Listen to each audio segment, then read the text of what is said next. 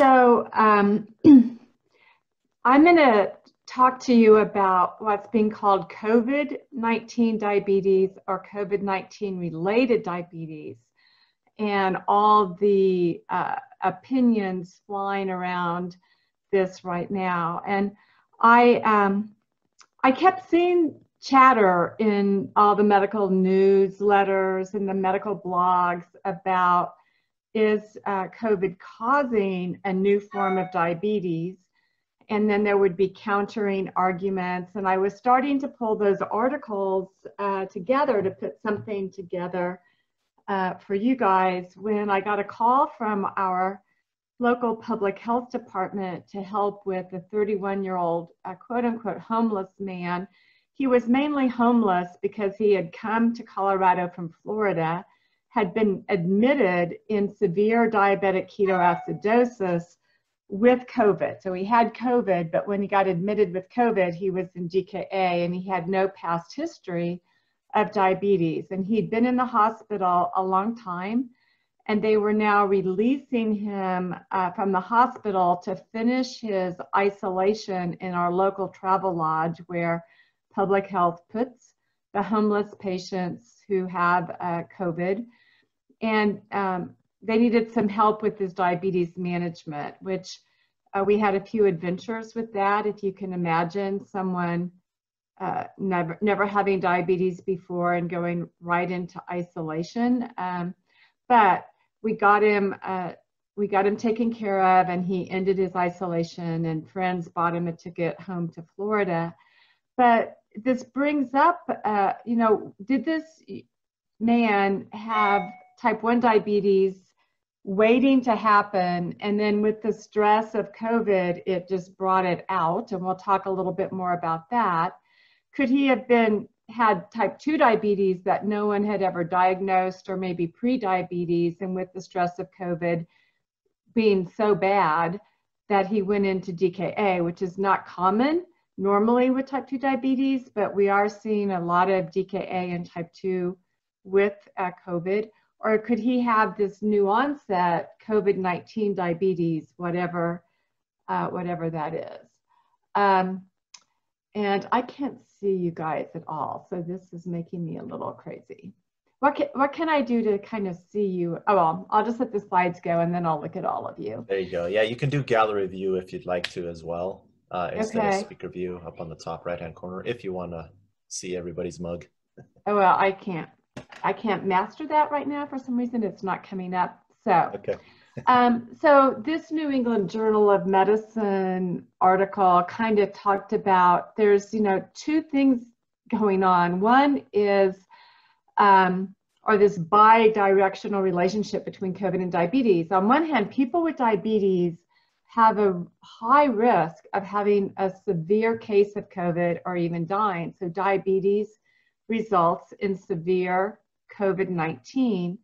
On the other hand, COVID-19 seems to be causing new onset diabetes and severe acute complications of diabetes, like diabetic ketoacidosis, hyperosmolar syndrome, with the requirement of very, very high doses of insulin. So we've got COVID causing severe diabetes complications, and diabetes causing severe COVID complications. So we're going to kind of dissect through that a little bit. So starting with diabetes causing severe COVID complications, we know that it's an underlying condition for disease severity and mortality. And it's about a 3 times increased risk that our patients face if they require admission for diabetes. And so people have wondered, well, is it diabetes per se, or is it the hyperglycemia, or what is it that's causing this risk? So papers have been coming in, and early on, there were a lot of pre-publication papers, and they weren't vetted or they weren't peer reviewed. And so now we're going to try to look at papers that are being published that have a little bit more vetting and peer review to them. So I had seen this data earlier.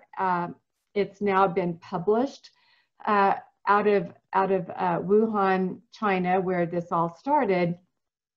where they admitted people who did not have a previous diagnosis of diabetes, and based on what they call their admitting fasting blood sugar, they retrospectively stratified them as how they responded to the COVID illness. And those who were admitted with what they call normal fasting blood sugar below 110 had a much better survival. And then it was sort of gradient from there. If they had an admitting fasting blood sugar in the pre-diabetes range, they had a higher mortality than those with normal blood sugar. And if it was in the diabetes range, they had an even higher mortality, as you can see there. And the same for complications. If they were in the pre-diabetes range, they had increased complications, but even more so if they were in the diabetes range upon admission. They assumed that most of these people did not have pre-existing diabetes, but they maybe had undiagnosed diabetes, or maybe they just had acute stress hyperglycemia. Regardless of why their blood sugar was high, they did poorly if their blood sugar was high. And so at the end of this paper, they recommended glycemic testing and control of glycemia for all COVID patients, because even if they didn't have a pre-existing diagnosis of diabetes, they did poorly if they had high blood sugar. So their recommendation was, get on it, address that blood sugar with the diagnosis of COVID, and that will help protect the patient. This sort of summary of papers at a primary care diabetes on the impact of hyperglycemia on outcomes reviewed other patients from China, and if their blood sugar during the hospitalization mainly remained between 70 and 180, they had a lower mortality rate, and those people with blood sugars mainly over 180 had a higher mortality rate. And they looked at the group with what they called good controlled glucose, 70 to 180. They also had lower inflammatory and coagulation markers. They required less aggressive treatment, less need for oxygen or ventilation. So all around better outcome in addition to mortality. And then a US study where they looked at patients with diabetes or hyperglycemia without a diagnosis of diabetes. And if the patients had diabetes or new onset hyperglycemia, whatever the cause of hyperglycemia, they had a longer length of stay and a higher mortality, much higher. So their summary was that optimal glycemic control during hospitalization with COVID significantly improved the patient's outcome. So this study was out of the Pisa, Italy COVID study, but it's been shown by also a US study that if someone has no diagnosis of diabetes and has normal blood sugar during COVID, they have the better outcome. If they have diabetes, but their blood sugar is controlled between 110 and 180, or for someone with a high risk of low blood sugar, 140 to 180, that they had a fairly decent outcome. But if they had diabetes and their blood sugars were uncontrolled, they had a worse outcome. But the worst outcome of all was someone with no past history of diabetes and uncontrolled blood sugar. So these studies are beginning to show, and I'll show you a couple more, that it's both diabetes and hyperglycemia that impact the outcome with diabetes, and they're probably sort of almost independent, because if you don't have diabetes but you have hyperglycemia, you have a really bad outcome, and if you have both, you have a bad outcome. So it looks like it's both, which it's very interesting, and we'll talk a little bit more about that. Now, this paper, I think, was really helpful in us understanding why hyperglycemia per se, even without diabetes, can be so bad with COVID-19. One thing is that having even your blood sugar shoot up acutely, new onset hyperglycemia still triggers this marked increase in inflammatory markers, which can then make that cytokine storm more likely and more harmful. We already talked on a past echo session that diabetes and high blood sugar in particular impairs both the adaptive and the innate immune system.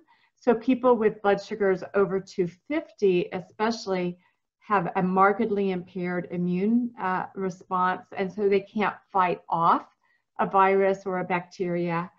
But what studies are showing is that when a patient has COVID, the way COVID gets the COVID virus, SARS-CoV-2, the way it gets into a cell is by binding to an ACE2 receptor.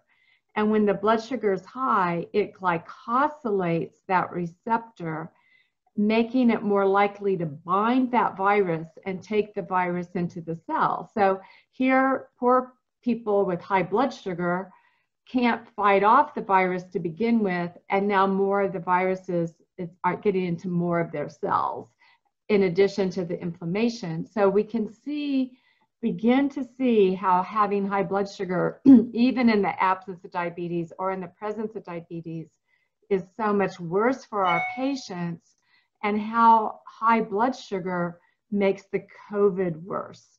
And if we can control that blood sugar, we can help our patients have a greater chance of surviving COVID. This is a study out of New York. The first author is a young endocrinologist I have worked with and I'm very proud of. And she was actually, before there was anything published, I was interchanging emails with her. What's happening? What are you seeing with diabetes? And she was very, very helpful in helping me create the initial tools. By telling me what she was seeing, I was then able to say, okay, this is what's needed. So now she's working with her partners to publish some of what they've seen.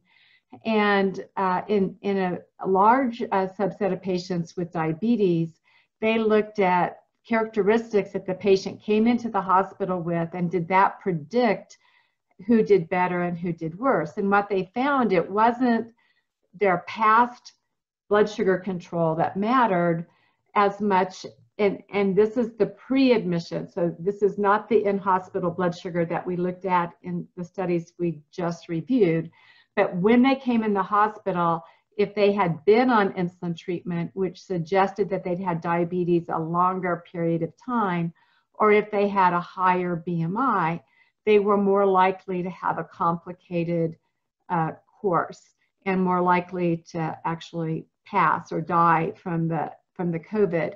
And another study that I did not put this full study on, but they showed, similar to the longer history of diabetes, that if people with diabetes did have microvascular complications like nephropathy or macrovascular complications like heart disease, that they also had a worse prognosis. And this is a paper that just came out in the Annals of Internal Medicine, where they looked at obesity and they controlled for other comorbidities. So is it that people with obesity have a worse outcome from COVID because people with obesity are more prone to hypertension, diabetes, heart disease, or is it obesity per se? And what they found with these fancy curves, so the curve that really matters is the turquoise or aqua, whatever color that is, and the purple are the parameters around that curve. But they found the inflection point for doing worse with BMI right around 30, and it really started to go up at 35 and then went up a lot more, showing risk at a BMI of 40. And they found that for patients under the age of 65, that BMI alone, independent of all these different comorbid conditions, worsened the patient's risk of a poor outcome. But when they looked at the risk, if they had both diabetes and obesity, it was even higher. And they don't have a graph showing that, but it went from like 1.6 for obesity to 1.9 with obesity and diabetes. And then it's not just obesity. They're beginning to realize it's that visceral fat, the fat inside of the muscles where the protruding abdomen fat. And they were doing chest CAT scans to look at the pneumonia from the COVID. And they also took a look at, they could see on that the visceral adiposity, the visceral fat.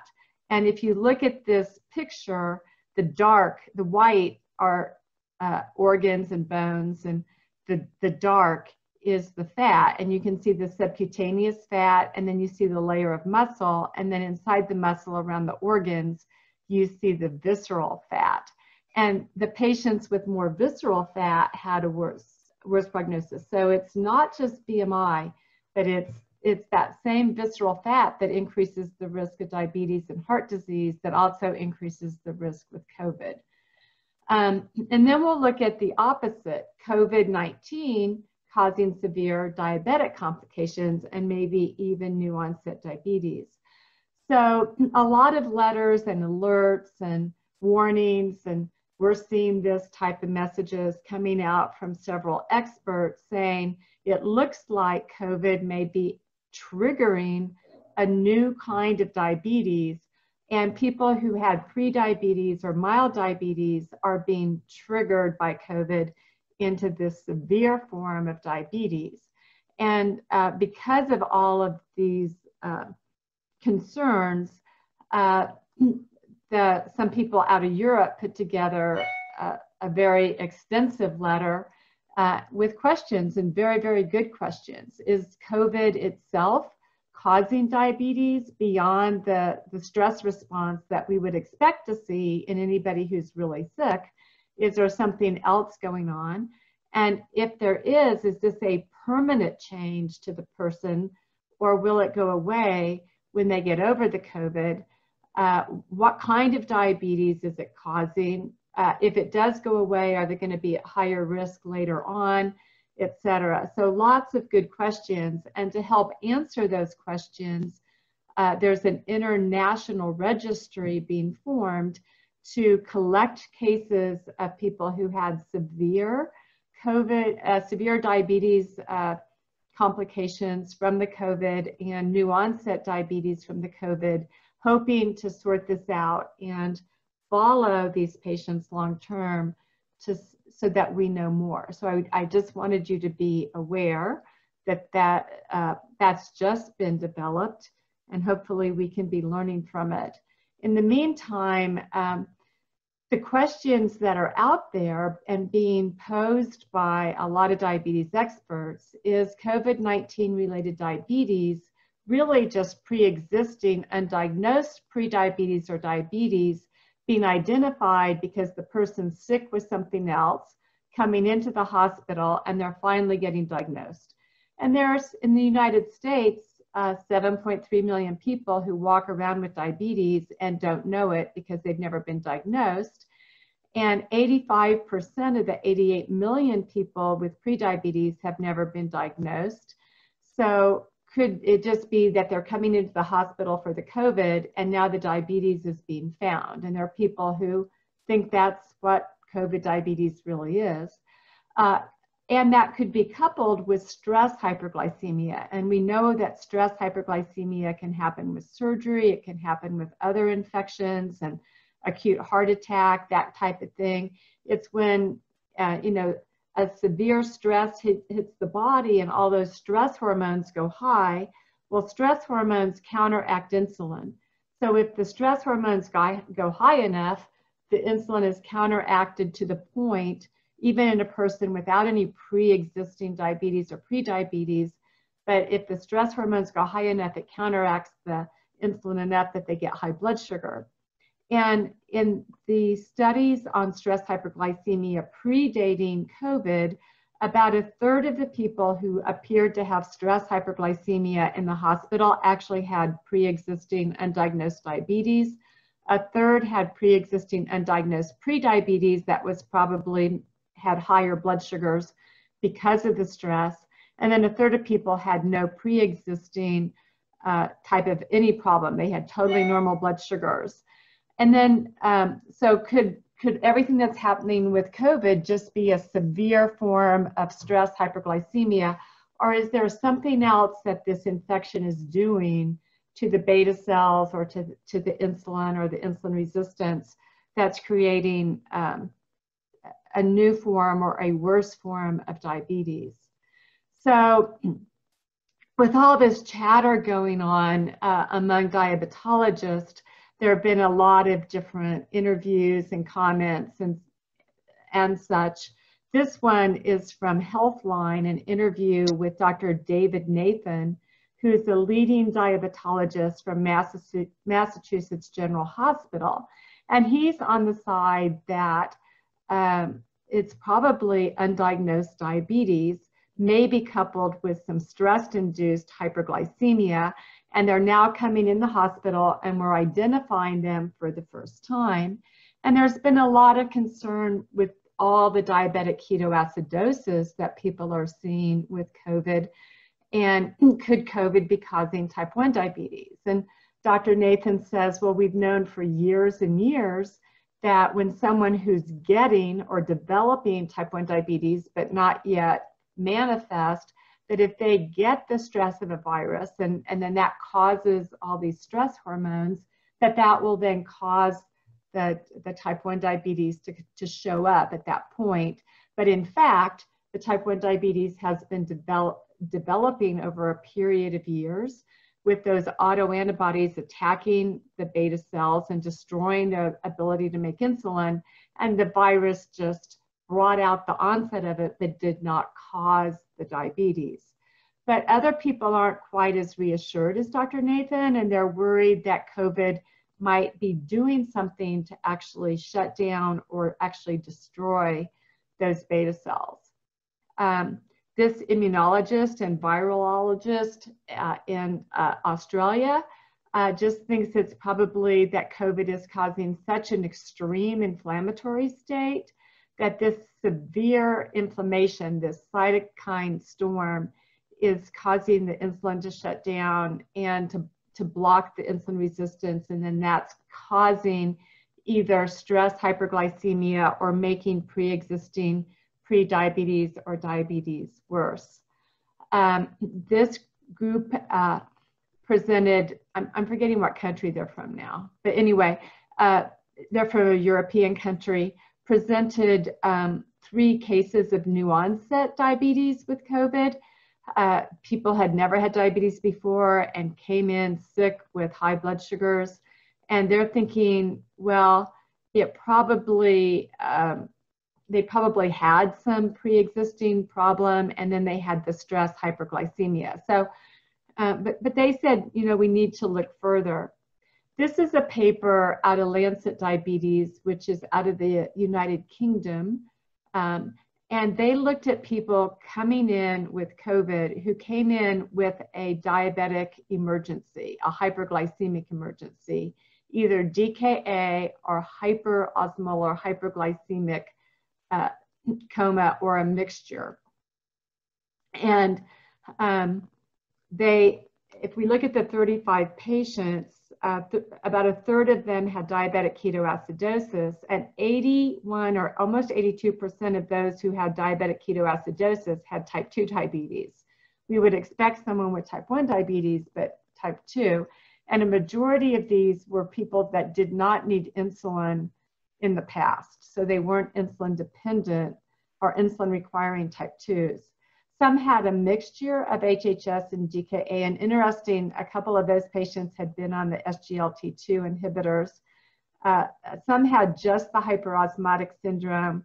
Some had this hyperglycemic ketosis, where they didn't have acidosis, but they had high ketones, but they weren't acidotic, whereas here in the DKA, they had low pHs, so they were acidotic. And then two out of the 35 patients had new onset diabetes. And what they were struck with in this retrospective study was that so many of the patients who presented in diabetic ketoacidosis had type 2 diabetes. And by the time they were released for the COVID, they still required insulin, that they hadn't recovered their ability to make insulin. And they also noted that the ketosis lasted much longer. Like if you admit someone in diabetic ketoacidosis, you're usually able to get them out of the acidosis within 12 hours. And this required another 24 hours to get the people out. And then if they did come in with ketosis or ketoacidosis, if they came in with a bunch of ketones, they had a longer stay in the hospital if they survived, and they had a higher mortality rate. And they felt that this was really disproportionate to that seen in critical illnesses that we've seen over the years, you know, surgery, heart attack, other infections, influenza, et cetera. And they felt something else must be going on. This is another paper from the Lancet, and I believe out of Italy, where they recognize that people with diabetes have a worse prognosis, that they have more complications from COVID, like we've already talked about.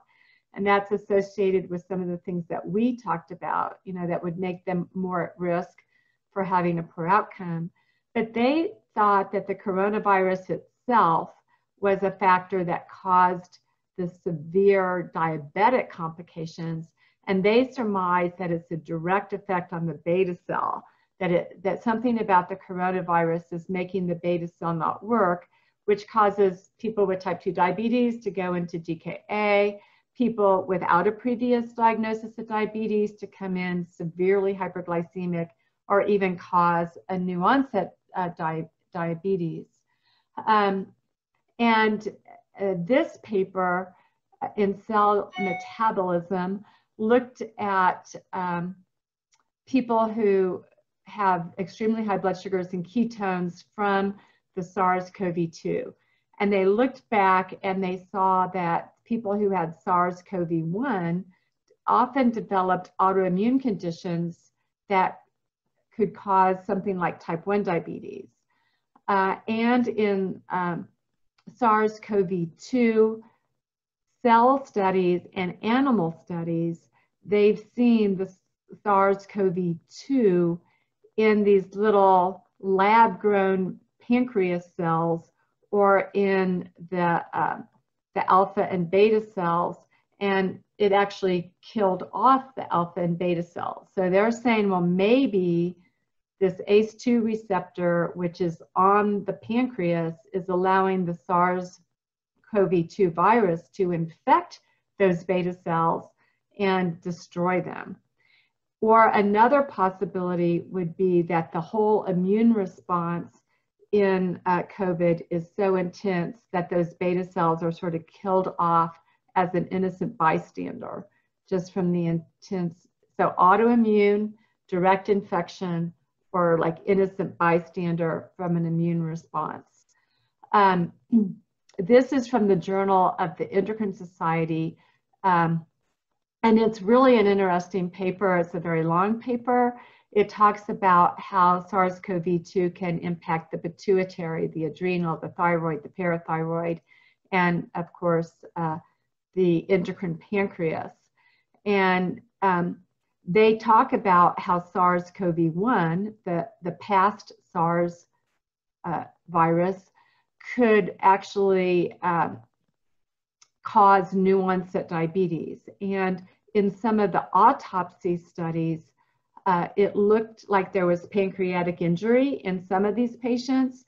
It looked like the SARS-CoV virus was actually inside of islets and pancreas tissue in some of the studies, but not in all the studies. So they're still trying to figure out if that SARS-CoV-1 virus could infect the islet cells. And SARS-CoV-2 hasn't been around long enough to have those kind of autopsy studies or to pull all this data together. And as I told you, that registry has just been developed internationally, and we'll hopefully be looking at some of this. But what has been noted is that there is a much higher incidence of these hyperglycemic emergencies, the diabetic ketoacidosis, and the new onset diabetes than we normally see with things like influenza, pneumococcal pneumonia, etc. And so based on this and based on a bunch of other observations, these researchers and scientists have proposed what they call a paracrine loop hypothesis, where the SARS-CoV-2 virus actually infects those beta cells that make insulin, causing them to not be able to make insulin or destroying them. And then the person gets hyperglycemia. The hyperglycemia causes that ACE2 receptor to be glycosylated, which allows more virus into the cell. And it just turns into a vicious cycle for the poor patient. And so their bottom line in this paper was, regardless of the cause, hyperglycemia predicts a poor prognosis and warrants prompt recognition and correction. And I hope you're all still there and this isn't too detailed or too boring. But to summarize it, hyperglycemia and hyperglycemic emergencies worsen the outcome. So if our patients develop severe hyperglycemia and if they develop ketones, they're much less likely to survive, regardless of the type of diabetes or whether or not they had pre-existing diabetes. And if instead their glycemia is controlled, that 110 to 180 range, they have better outcomes.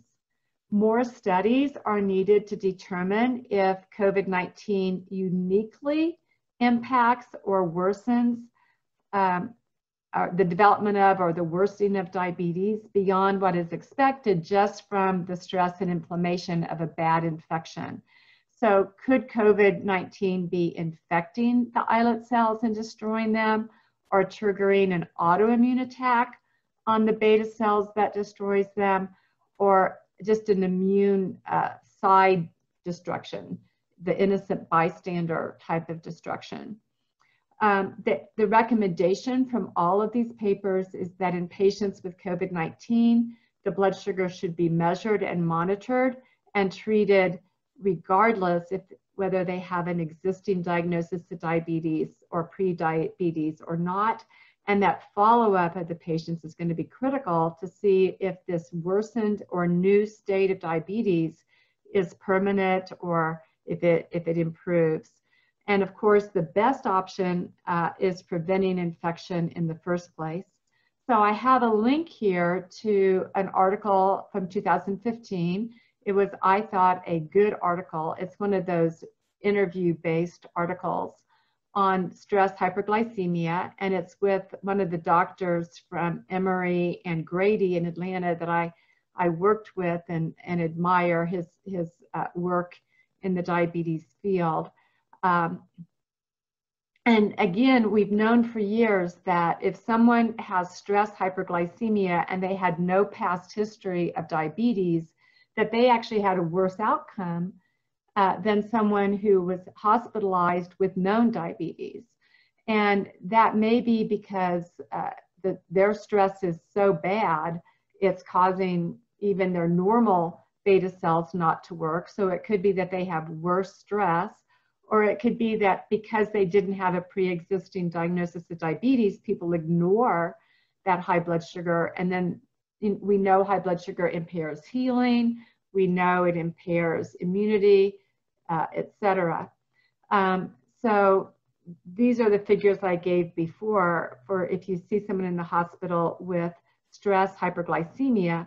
Some of them are actually going to have long-standing diabetes, and some are going to maybe have the chance of going back to normal, but that makes follow-up really important, and all of you will be part of that follow-up once they get out of the hospital. So just a little bit on stress hyperglycemia.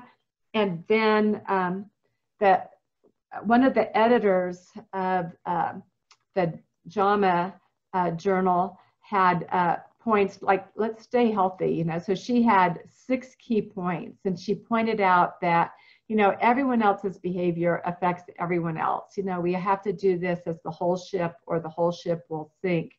So to tell our patients to call before they come to the office, we don't want them exposed in the office, and we don't want being exposed from them, and there are things that we can help them with, and you guys have been doing that. It's a good time to not visit anywhere. I think that's wise. To just remember all that basic prevention, hand cleansing, the physical distancing is critical, and especially to stay away from people if you have or they have any type of symptoms. The mask not only protects the other person, it actually protects the wearer as well.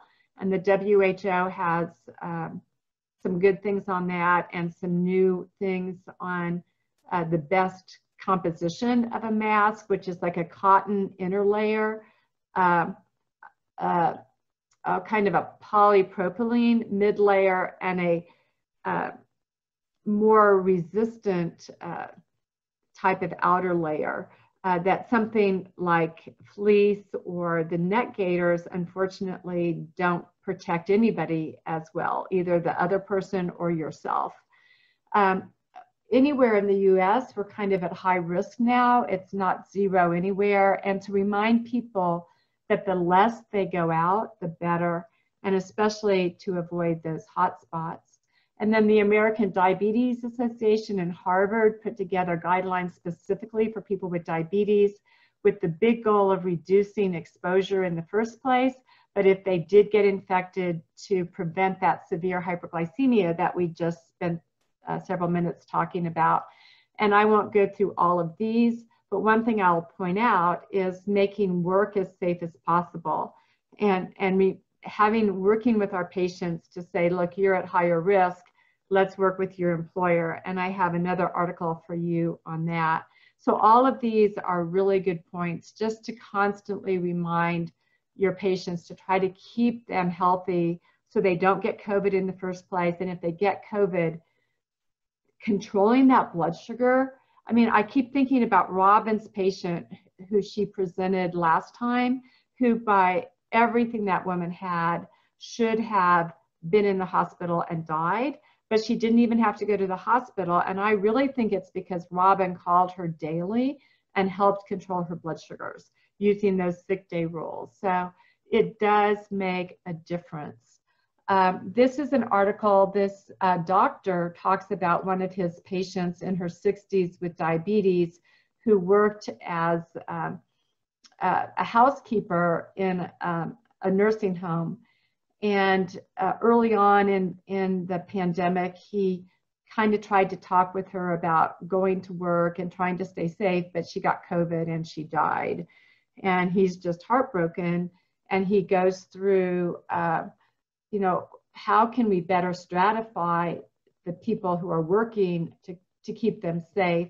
That's the link to the OSHA guidelines that say in these jobs, you have a really high risk of being exposed to COVID, and in these jobs, your risk is medium or your risk is low. And he took that and put together sort of a sheet. Now, obviously, if the employer is not understanding or the patient can't get any income, and we tell them that they should not work, like up here in category C, that's a whole other problem. But this, I thought, was something that we haven't really talked about very much on any of the different COVID webinars I've been on. So I thought I would share that with you. And then I'm on a federal commission looking at diabetes in the federal agencies. And we've been reviewing community health workers and the payment for community health workers. And in my process of reviewing that, I came across this article about community health representatives. And at the very back of it, at the very end of it, was this lovely poem that I thought I would just share with all of you. And I'll leave that up a minute, but I want to see you. So we have a few minutes for questions. I had Candy had called asking, I don't know if she's on, but she had emailed me asking for help with the checklist if the CDEs were going to be calling patients with COVID who were at home getting care. And so I created a checklist for her, and I probably made it overly detailed. So we shared it with you, and you can take out anything you want, but I preferred to put the details there and have you omit them rather than you need them and them not being there. So this is kind of just a checklist of things to ask the patient, and then tools if something comes up, some guidelines for what to do. And, you know, this could maybe even be a standing order with your clinician if they approve this for some of the insulin adjustments. So we all need to kind of stay tuned to see what people are learning about COVID-19 and whether it actually causes diabetes or causes a worse form of diabetes than people who already have diabetes. But what we do know is that it really does, these sick day rules and helping our patients control their blood sugars and avoid ketones during the time they have COVID, it's worth it. It does make a difference. So hopefully, I know a lot of you are involved with that. If you want to talk about that or have questions about any of the studies that I showed, please. And Carol, we actually do have a couple comments in the chat box. And okay. I wanted to catch with Caroline for sure, with Carrie. She had sent some before she takes off.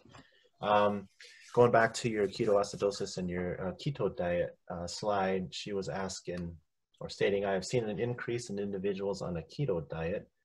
Could this be a reason why some of these individuals come in a keto state during the COVID pandemic? That's interesting. We do know that going on the keto diet will, if they're on an SGLT2 inhibitor, there have been many, many reports of somebody going on a keto diet while on an SGLT2 inhibitor and going into a keto state, actually ketoacidosis state, where the acid builds up in the blood. We all develop ketones if we don't eat or if we don't eat any carbs. And the SGLT2 inhibitors exaggerate that to the point that the kidneys can't get rid of the ketones and they build up in the blood and they're acid, so they create acid in the blood, and we're not supposed to have acid in the blood. But you know, I will watch for that. I don't know if the keto diet and COVID without the SGLT2 inhibitor could do it, but definitely the keto diet and the SGLT2 inhibitor and then COVID definitely could do it. Thank you. Thank you for that. I think that was really the only other one we had. We did have a comment from Tashina. She may actually have a case study for next month. Yeah. Good.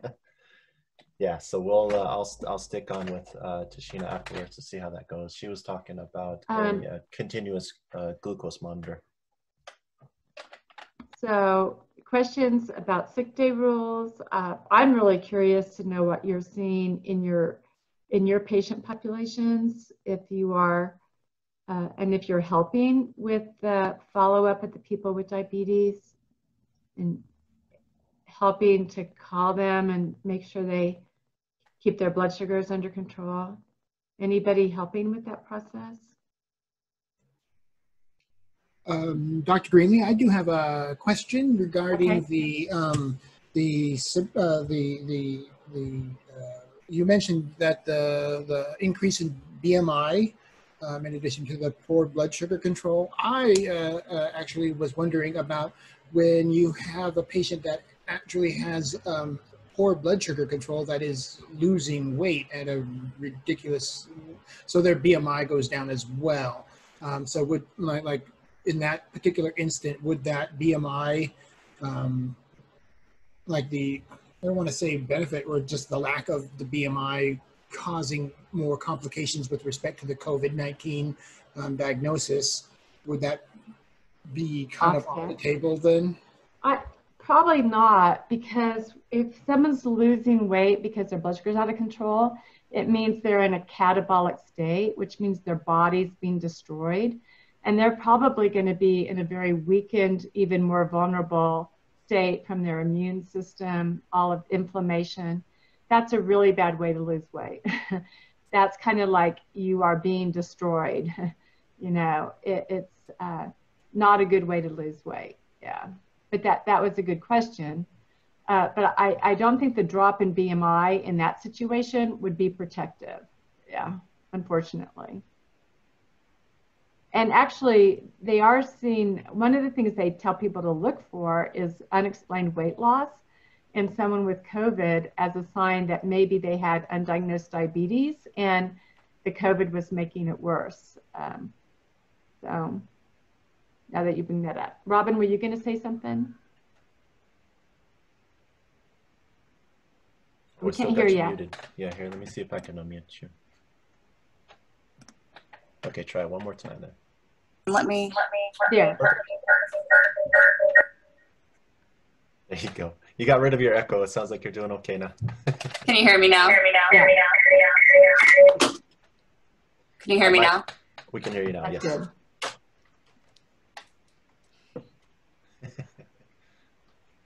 I think everybody's getting used to our technologies these days. It's like whenever something like that happens, you see everybody's. I have to call in. Okay. No, we can hear you. I can hear you. Robin, we can hear you now. Oh, she might not hear us though. Oh. Anybody else have a comment while she's calling in?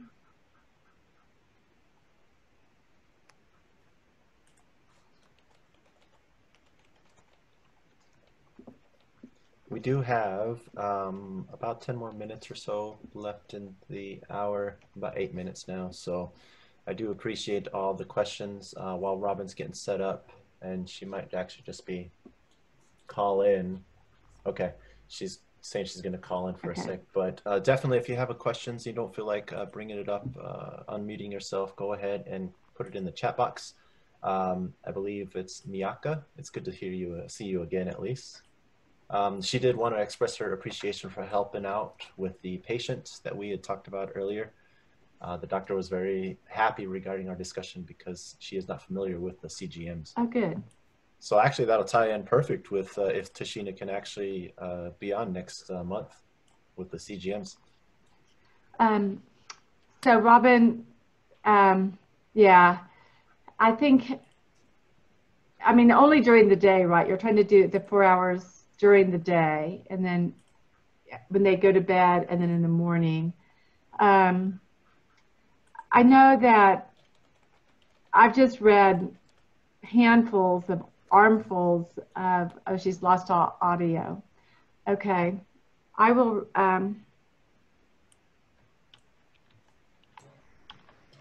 Dr. Greenlee, we will be recording this and posting it onto our Northwest Portland Area Health Board's channel, so she can actually, we can direct her to the okay.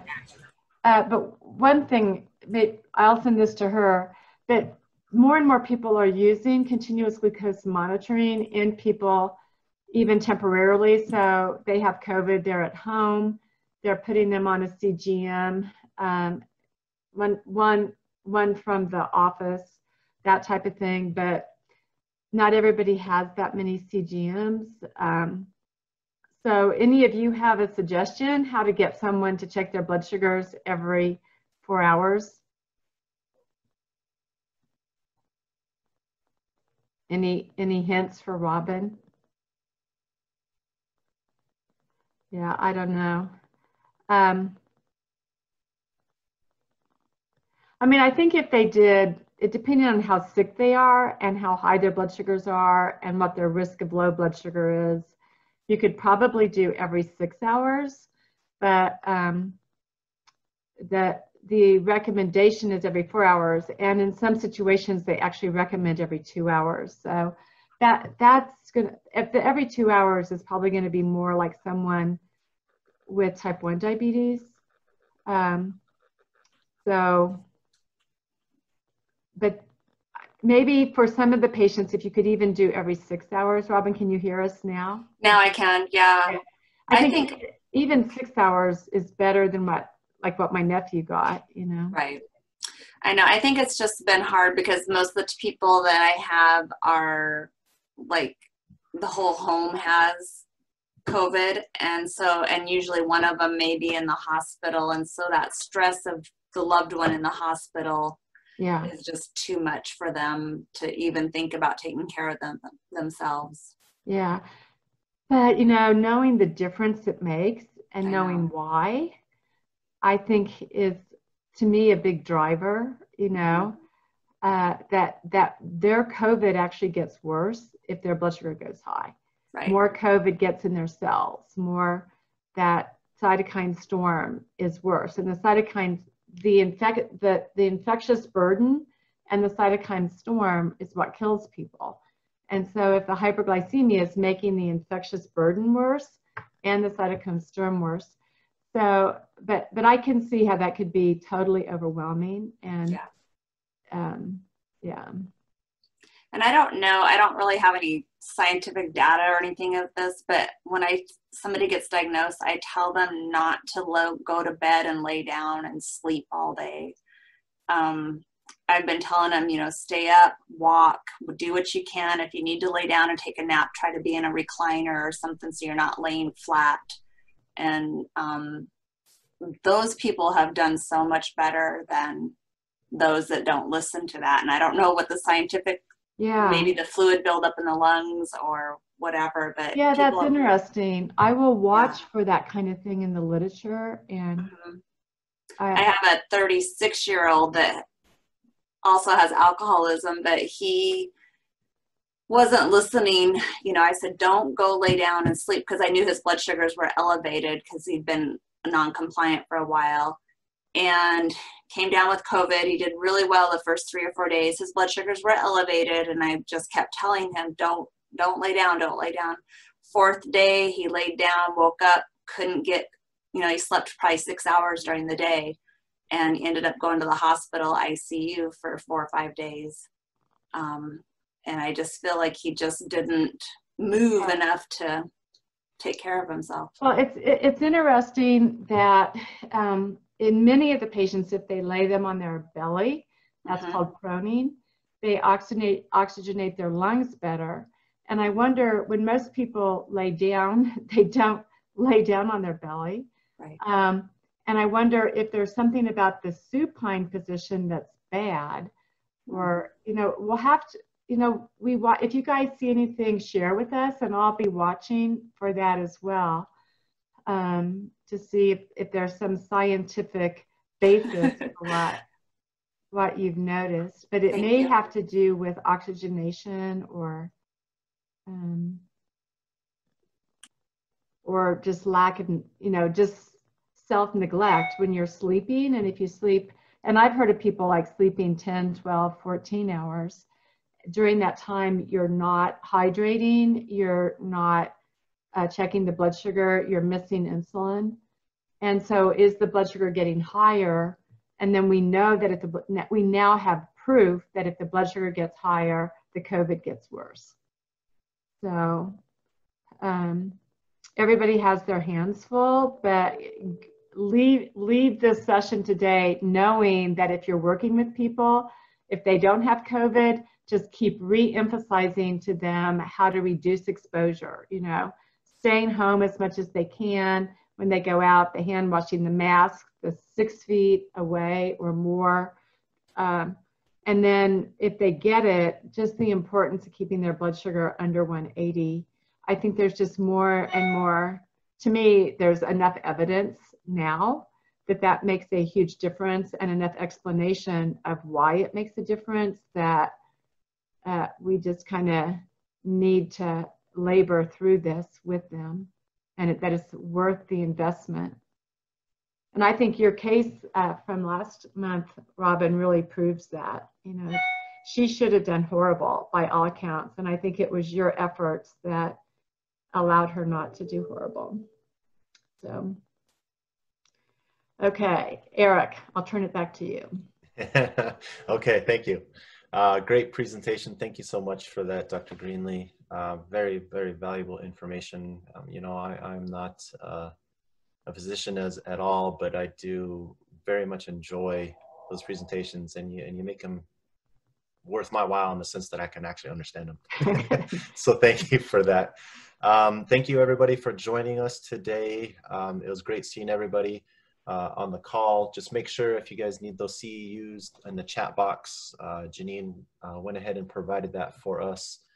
So that way you can just do the survey and then log into that kind of situation as well. So, and also if you do need help in between, do feel free to reach out in between. And please, Tashina, present your case, or whoever said they would present their case. Please, we want a case. Okay. I was just going to say we have a date change next month, right? Oh yes, thank you for that. Yes, I have to be at a meeting, so it will be the 3rd. Is it the 3rd? It's the 17th. I think the is 17th. what we talked about. So that's brand new. It's announced, and we'll send out in the email as well, in any of my emails that I do send out to everybody, just letting everybody know that will be the following week, not the second Thursday, but the 3rd Thursday. We're actually having meetings for that